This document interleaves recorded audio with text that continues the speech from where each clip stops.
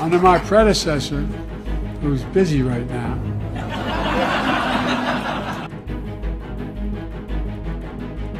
I will never be afraid to challenge this illegitimate president. And someone who we must keep in check by the long arm of the law.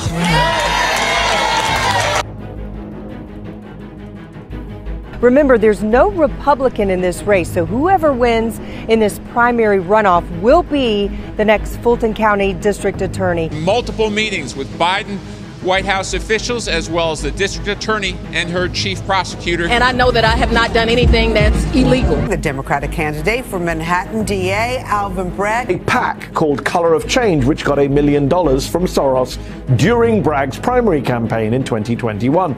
The PAC endorsed Bragg and spent money urging voters to back him. What's the common denominator, if any, as it relates to Jack Smith? He's been overzealous. He's willing to stretch the law. And I think it's just says maybe a lack of judgment. if he does run, making sure he, under legitimate efforts of our Constitution, does not become the next president again.